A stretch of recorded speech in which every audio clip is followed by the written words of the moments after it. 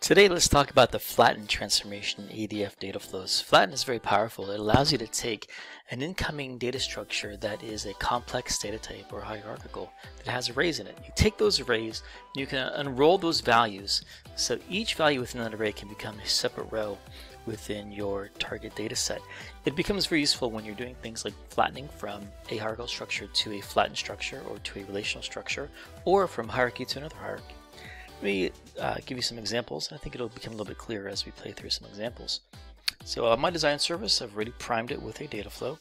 And let's start by looking at my source. My source is a Cosmos DB database. So I have orders in there. I have the traditional orders, I believe I got it from the Northwind database, which I have stored as JSON objects that have both the orders detail and the orders header together in a single JSON document. Let me go over to the Azure Cosmos DB viewer and give you an example. So here's one of my documents, and you see the order headers at the top with the IDs, the primary keys, some dates, and the details here is within this array of product ID, unit price, quantity, discount. So what I want to do is I want to load this from my JSON style, my JSON document.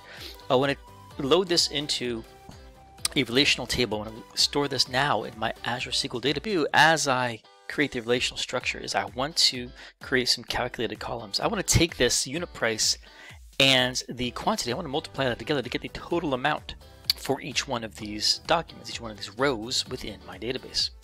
So here's how you do that in Data Factory with the Flatten transformation.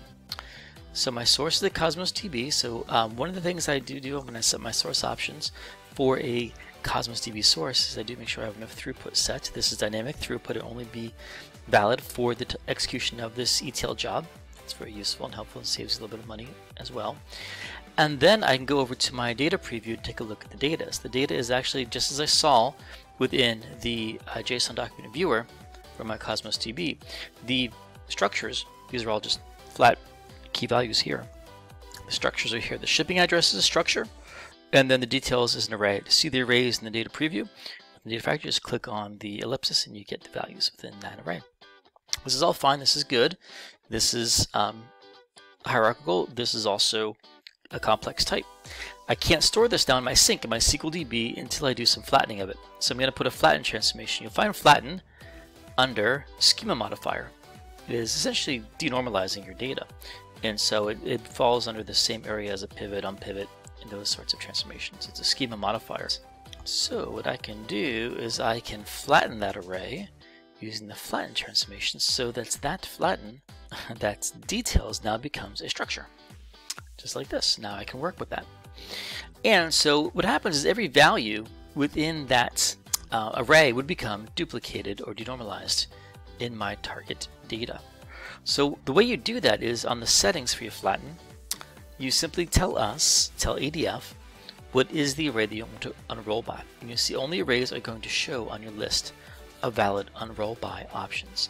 You can also choose which part of the hierarchy that you want to unroll to with the unroll root. I'm just going to leave it default because that works just fine by me. And then you can set the column names that you generate. You can set your projection essentially here under input columns.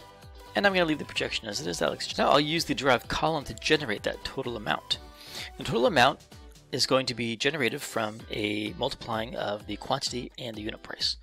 Now those two properties are inside of the details structure, which was an array that we flattened out to a structure.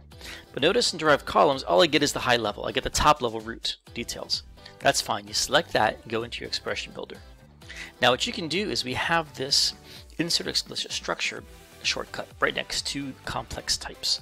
So let's take that details and we'll click on that and we get the full expression language structure for details. I can click save and now I'll be able to see all the different individual columns over here. So now I want to add to the details structure, I want to add the total amount. So I'm going to add a new column and we'll call this total amount. So I'm going to leave this as a string just like the other columns are. What I'll do is I'll just convert those on the fly to integers so I can do the math on this. So the math is going to be, and first of all, like I said, I'm going to keep this as a string so I can format it. And the formatting I'll use is going to be currency style, so we'll do it that way with the pound. And then we'll do a rounding here to give it a nice round number, and we're going to scale that out to 2 so we get the cents within that. Now the dollar amount is going to be, we have to convert to integer. We will convert first the quantity. So quantity is here inside the structure of details, and we can click quantity. There we go. Multiply that by the integer of price, which is right there. All right, so there we go. We can test our logic by doing a refresh. And what we should see is each of the individual properties on the right-hand side, left-hand side should be the math and formatting of those values. Everything looks pretty good. I think that's fine. So let's save and finish. Now when we sync, what we're going to be able to do is map this to a database table. So I'm calling my database table. I have insert recreate the table every time I run this. My table is over here in this data set called dbo.cosmos_db_orders. This is now going to load into an Azure SQL database table.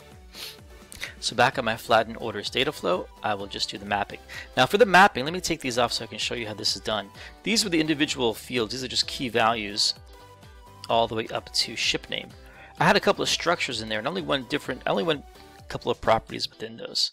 So let's do it. Let me show you how you do that. So from the ship address was a hierarchical structure, and I don't want that entire thing, and I can't store that as that within a table. So what I want to do is just take the I just want the city and the postal code is good enough for me. So city ship address.city becomes city. That looks fine to me. And then we'll also do the postal code as postal code is good.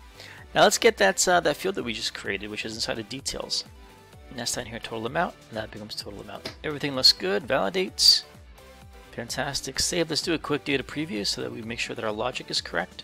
And there we see the quantity and the ship city and the postal code. So everything looks good. So we're ready to run it. Let's go over to our pipeline, and we have flatten orders right here as a mapping data flow. And we're in debug mode. So let's go ahead and kick it off and see what we get.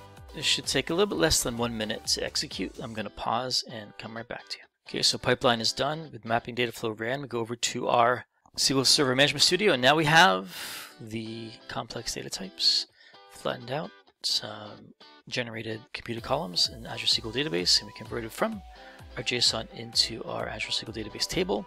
And then back here on the ADF screen, we see that the debug ran successfully and that it took only 38 seconds to execute. So thanks for watching. See you next time.